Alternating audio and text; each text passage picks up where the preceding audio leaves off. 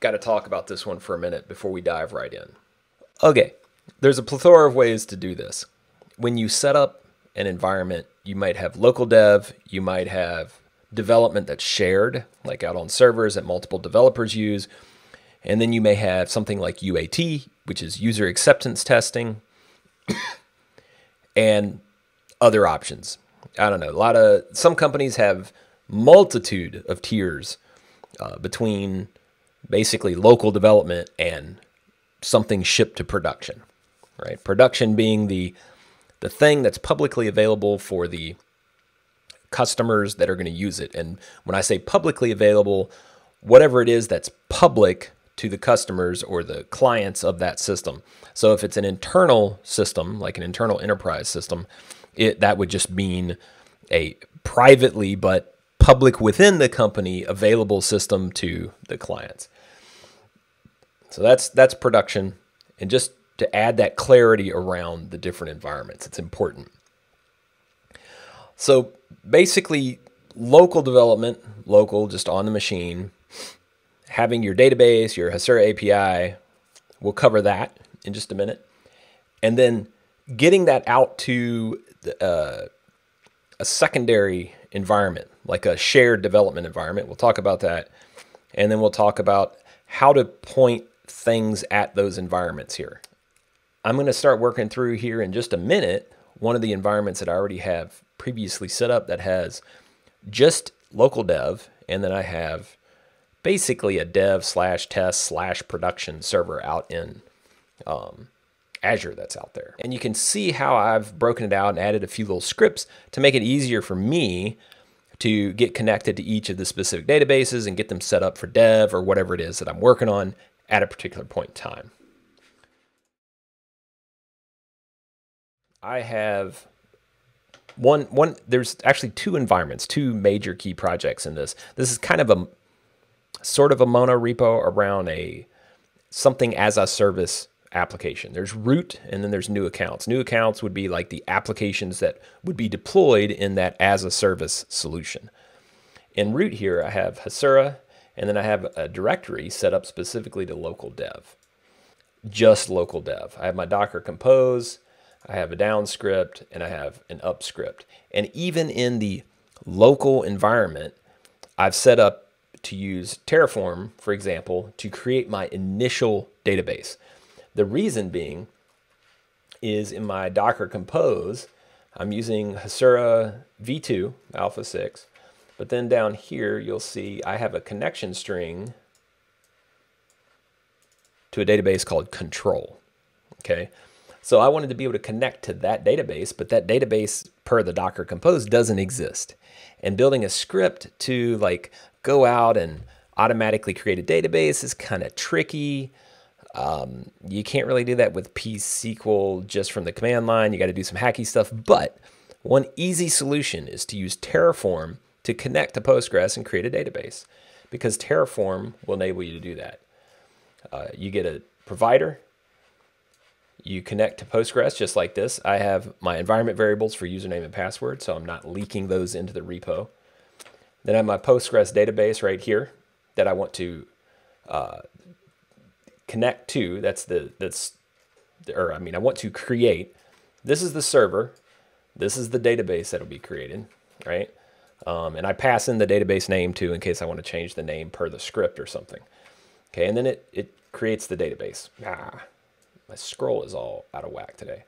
And there's my variables. So it's just this much stuff, and that creates the Postgres database for me.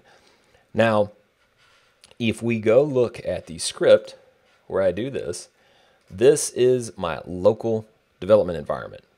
But I do a Terraform init, so it connects, it gets that provider for Postgres.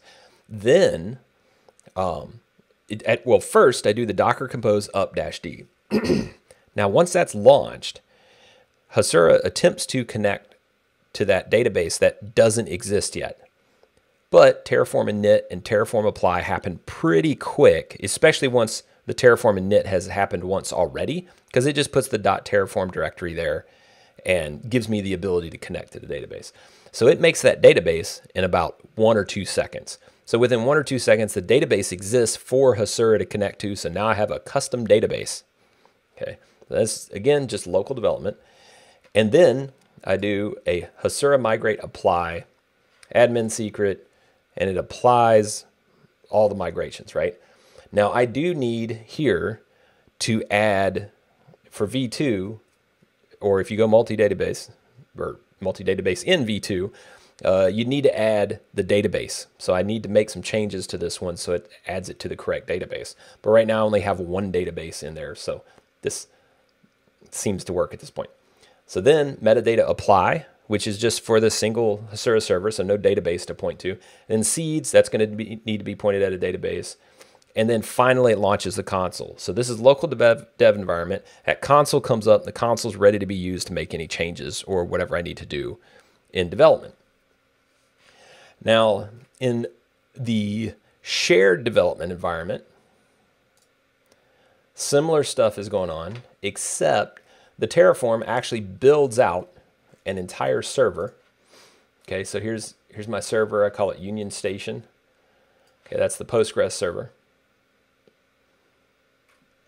Pass in the username and password same way via environment variable.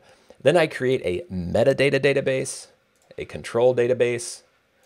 I add a firewall rule because this is out there and I need to connect between the Postgres service in Azure to the container service. And then last but not least, the container group and the container in the group right here. And I pass in the port too, just so that I can specifically say if I want 8080 or something else for the port. And then my environment variables, etc. So Terraform does that for me. That environment's set up. And then I have scripts to also start and stop this. So it's a little bit more, there's a little bit more to this script than the other one. For instance, it checks whether the database username and password environment variables are set. So whether I'm launching this here, or if I use a Bastion server to launch the environment and make that environment ready via a service provider or something, then the script knows to check for that stuff and stop if it doesn't have those key pieces of information. So it goes through, and then I also have a file that does very specific mutations on the config.yaml. All it does really, though, I say very specific, it swaps out the local host and gives it the derived URI that the cloud provider would give me for my Hasura instance. Once it does that, it puts that in the config.yaml file. So then I can go into the Hasura directory and apply the migrate, the metadata, etc., just like I would from local development. So that's the way I do that to manage my development environment that's local and my development environment that is out on a server somewhere. Two very specific things, but a lot of little helpers in there to figure out how to do this or that, or how to point something at something or not. So that is the basis of how I divide up environments and how I break it out in my project. Again, there's a million ways to do this. I'm just showing you one example. You could pick a completely different strategy. And depending on how the team works, what kind of tool stack you're using, whether you do Hasura migrations or you do your own migrations with some other tool like Connects or something like that, that would be great. Whatever it is you want to do.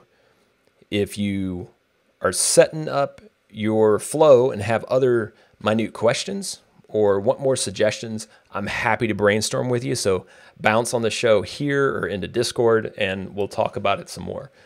But I just wanted to provide a very specific breakout of how I personally break out my dev versus local dev versus shared dev, etc.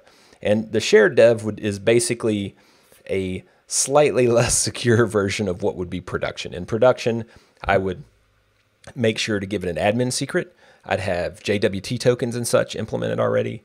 I'd make sure that there is a clear DMZ and also a clear IP in the firewall and other specifics between the connection there, so that the database and even the Hasura API, depending on its need to be public or not, would be broken away and separated and behind something where the general public wouldn't be getting to that. They'd be getting to my specific web page, or if they do need access to the API endpoint, then they would have access to that. So a few things to think about in that regard.